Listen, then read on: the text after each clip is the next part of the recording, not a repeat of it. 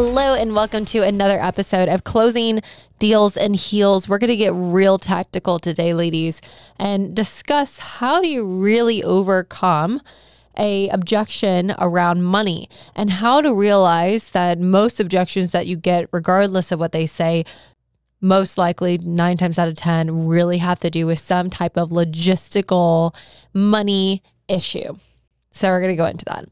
All right. So in a sales conversation, before we go into discussing what to say verbatim when a money objection comes, you have to understand what's happening in the conversation. When do you close a deal? Like, when is a sale made? Because a big myth in sales is that sales are made at the end of the sale.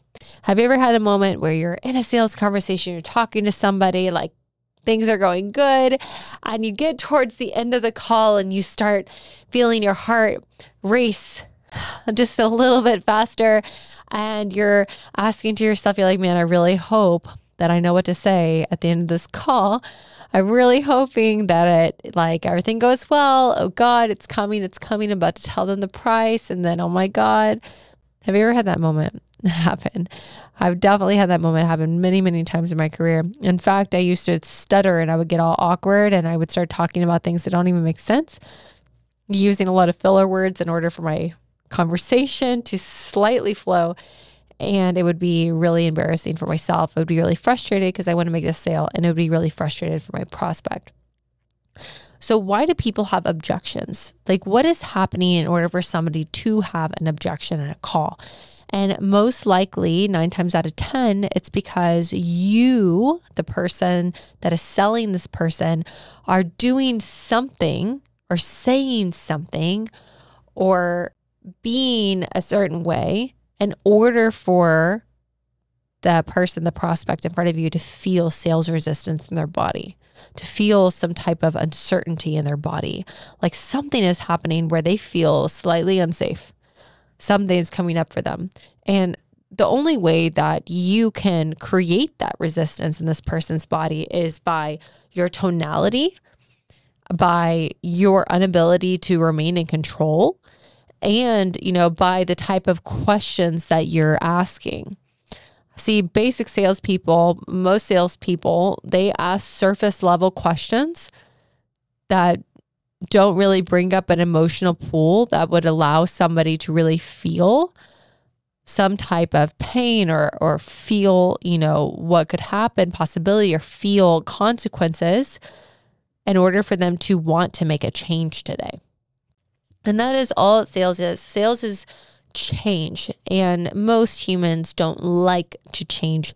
Most people like to stay the same. And so your ability as a salesperson is to try to hold space for someone, remain in control, use the right tonality, use pausing, use real, intense masterful skills and great questions in order to go underneath the surface for this person to realize problems that they may not already know that they had. So when does this come up? When does somebody say, oh, I don't know about the price?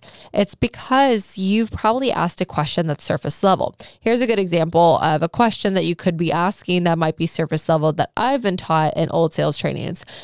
Hey, Sally, may I ask, what is the biggest problems that you're experiencing in your business right now? What keeps you up at night thinking about, what issues keep you up late at night to where it's hard for you to sleep? What makes you so frustrated that you feel like you can't handle it anymore? What biggest problem do you experience?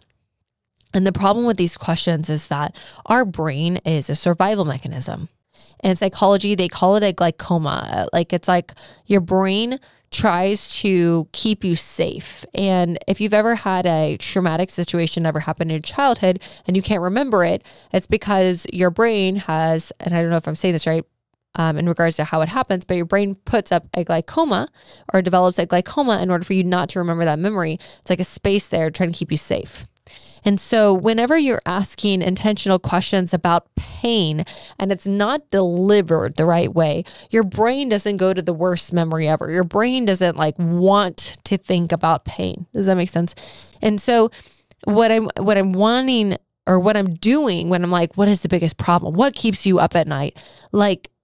their brain like doesn't want to think about the biggest problem. Or if it does think about a problem, it thinks about a surface level problem. And the problem with that is that if we go for surface level problems, or if we make these problems not personal to them, regardless if it's B2B, B2C, they're feeling problems and it's not personally affecting them, it's going to be hard for them to have an emotional desire or want to change. So what you can do instead, and the reason why this is important is because you ask these surface level questions, you're going to have tons of objections later. So, what you can do here instead of asking like, what is the biggest problem that you're experiencing right now? It could sound something like this. Let's say I was selling life insurance and the person I'm talking to already has a policy in place, right?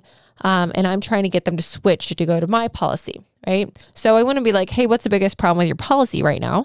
I would ask something like this. Sally, may I ask, like, do you like the policy that you have in place right now? And this can go two ways. She could say, yes, I like it. Or she could say, no, I don't like it. And either way, you have somewhere to go. She's like, yeah, I like it. Okay, that's wonderful. And what exactly, do you like about it? Why I like X, I like Y, I like Z. Okay, and Sally, would you change anything about that policy? Like, if you could? What am I doing here? My tonality here, my pausing here, my ability to disarm her is so important. You're always wanting to disarm her, make her feel safe, make her feel like I'm here, I'm on her team. If she feels like I'm trying to come in and sell her my policy over her policy, she's going to be in opposition to me. She's going to feel like I'm invading her space, like I don't understand her, like I'm trying to sell her, like I don't care about her. But when I say like, well, what do you like about it? And she's like, well, I like this and this. I'm like, oh, okay. And would you change anything about this policy if you could? It allows her brain to first think like, hey, I'm on the same side with you that you like it. Like, we're good here. And then once I get past that part and I disarm her, I can ask, is there anything that you would want to change about this if you could? I'm going to go bounce around back into like what happens if they say no, but like, let me show you how this would also work at a good example. Let's say you have a girlfriend that's dating this guy and you don't really like the guy that she's dating. You're going to use the same principle here, right? Like, what's the biggest problem with that guy, right? Surface level, opposition, contrasting, challenging. She's not going to like it. But if you're like, hey, Sally, do you like Steve? And she's like, well, yeah, I really like him. Okay, yeah, amazing. And what is it that you like about him? Oh, I like that he's so strong, he's so big, he's so great, blah, blah, blah, good kisser, whatever. And the second question, I'm like, yeah, absolutely. I love that you have that. May I ask, like, would you change anything about Steve if you could? Well, yeah, I mean, I think that he needs to get a job. I mean, whatever. Or, hey, like he drinks too much, or, hey, he's kind of mean to me. Oh, wow. In what way? Right? You see, like I'm probing here. I'm clarifying what's going on, and I'm probing on issues that she may not even knew that she had. I'm bringing them to the surface here. I'm trying to have her emotionally feel how him doing that would impact her.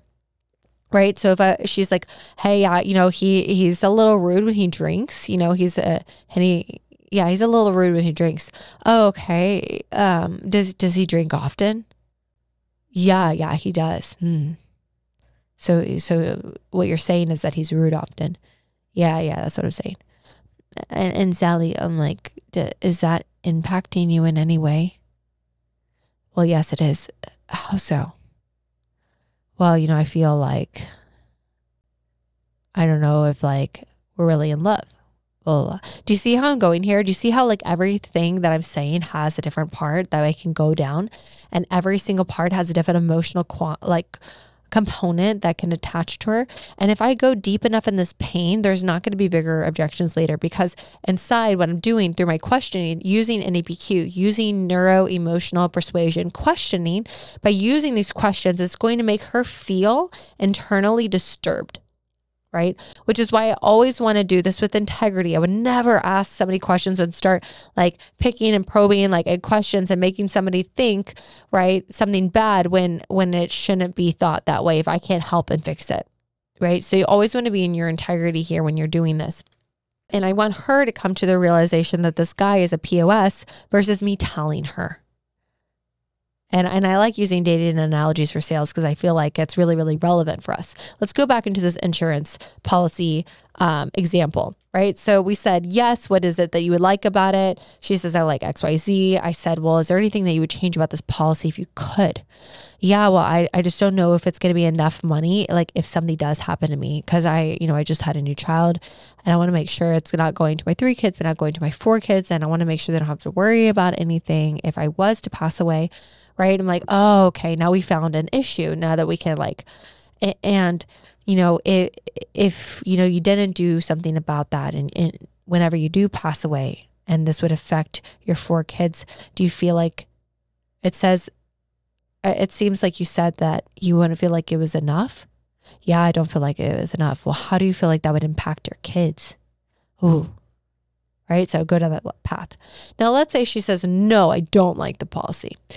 Hey, Sally, do you like the policy that's in place right now? No, Kayla, I don't.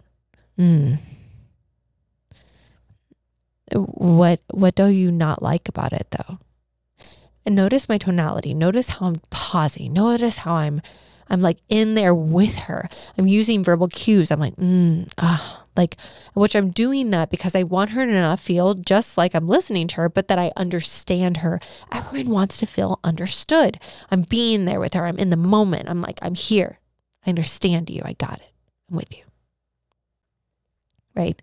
So in addition to this, what's going to happen when we go through this pain, when we go through problem finding, we really make them feel like the problem. We want to know how it's impacting them. I want to know how long it's been there, who else it's impacting. Has something happened recently for this to come up, or is this like a long time coming thing? Are you at a place where you possibly, want to make a change? Yes, I do. Okay. And the reason why I'm building up to this point and I'm going through all this, I'm going through all the layers, I'm trying to see what's there. I'm in a state of curiosity is because if I go deep enough in the pain, which is where the sale is made, if I'm later on in the sales conversation and anything comes up for them, normally logistical issues and fear issues, right? Whatever's coming up for them, I can remind them of whatever we discussed earlier. If they're telling me, right, that logistically they can't do this, I'm here to remind them of every single reason as to why they should do it because of the pain that they're experiencing, because of the internal comfort inside. So let's go over how to handle one of these money objections. Somebody says, hey, I really appreciate this time with you today. Just like, this is a lot of money. This is a big decision. It's a lot of money. And I just don't think, I'd be able to afford something like this. What am I going to do here? First of all, I'm not going to challenge this person, challenge how they're thinking, try to prove them wrong anyway, but I am going to try to disarm them, try to get them on the same side with me, acknowledgement here, listening, agreeing, like all important things.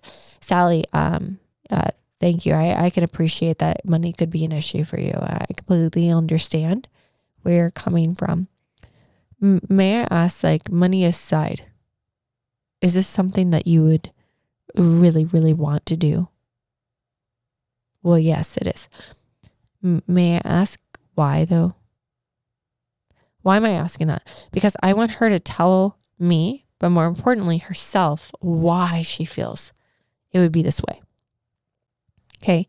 If she does not give me enough context here, if we went through this whole pain cycle and we talked about, how her not having this policy could dramatically affect the financial future of her kids, also could put them at a really, really bad financial place, along with the grief that they're going through, that they wouldn't be able to handle it. Maybe they would have to sell their home, right? And it would be a catastrophe over here if she doesn't have that in place. If she just tells me a few things and she's like, yeah, when I'm asking her, why do you feel like this? Do you really want to do this though? And she says, yes. And I said, why though? And she goes, well, I really feel like I need to make sure my kids are safe. If she gives me just a short little answer there, I want to remind her of all the things we talked about earlier. Yeah, Sally, my concern is earlier that you talked to me, you told me that, you might have to sell this house if you don't have something in place, and that it would be devastating to your kids, and that you're really wanting, to make sure you have a policy in place so that you don't have to worry, or I think you said stress about this at all, and you want your kids to know that you got them. Is that right? Yes, it is. What I'm doing here is I'm reminding her as to why we're doing this in the first place. She's telling me all the stuff as to why, right? I'm getting her mind to stop worrying about like the issues here. And I'm going to first try to solve this logistically, and then I'll go back into handling any fear. So from here, I'm going to be like, if I could show you a way for us to fund this, or if I could show you a couple different options that might be in a more alignment with your budget, would this be something you want to move forward with? Depending on your industry, if we could split this in 2 or 3 payments, would that be more supportive for you? If I could show you how we can get financing for this, would that be supportive? Would that be helpful? Depending on your industry, of course. If I could show you how our other clients were able to pay for this, would that be helpful for you to know? There's so many things that you can do here, but logistically, we want to handle things first, right? Yes, that would be helpful. Look, I can do this in this payment. We can do this, all discussing like logistically how we can do this. If things are still coming up for her, then, again, we want to go into fear. We want to go to pain. Like, may I ask like what's coming up for you right now? This and this is coming up. We want to ask consequence questions. Like, may I ask like, how are you going to protect your family and make sure you don't lose that house if you don't have a policy in place? How would you be able to protect them then? Reminding her of consequences if she doesn't do this, right? People make decisions based out of fear and, out of pleasure, but mostly fear and pain, right? And when it comes to big decisions, right? Not all the time. I'm just saying that a lot of times fear, right, can help get someone to move a lot faster than like winning something. And if they think about the fear of like, oh, this is scary, more than the fear of like, hey, if they don't do something about this, like there's a huge consequence. You're going to be at a disadvantage, right? So you can even ask like, what would be more risky? You could not do anything today, and, heaven forbid something could possibly happen tomorrow, next week. Your kids are not taken care of, or what would be more risky? Possibly getting this policy in place and paying for it every month, which might be a little uncomfortable, but you have the feeling knowing that your family's safe and that the house is taken care of. What's more risky? And I just want their brain to think about a new thought. I want their brain to have a new belief system, wanting change, wanting to fix the fear of if something was to happen. So I think that this is really, really important too.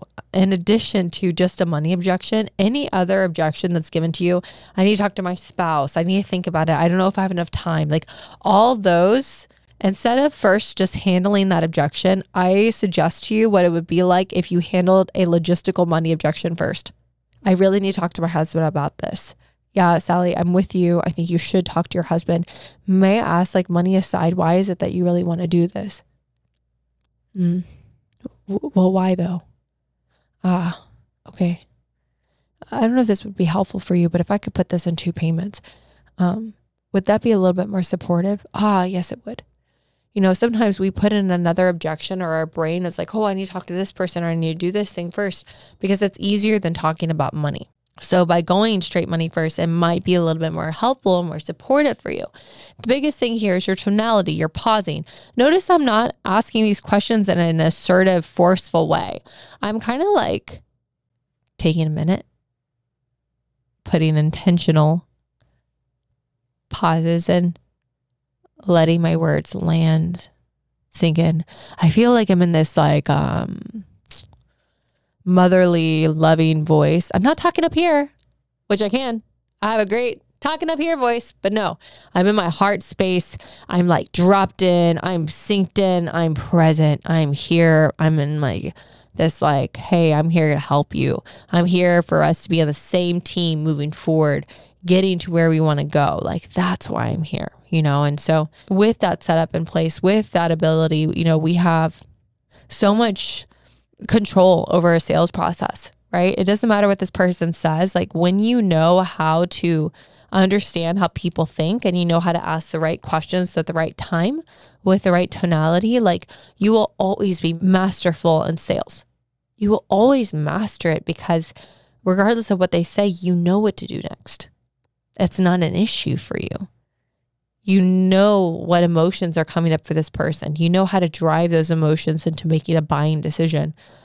When you don't know how to do that, you are, shooting in the dark. You're guessing.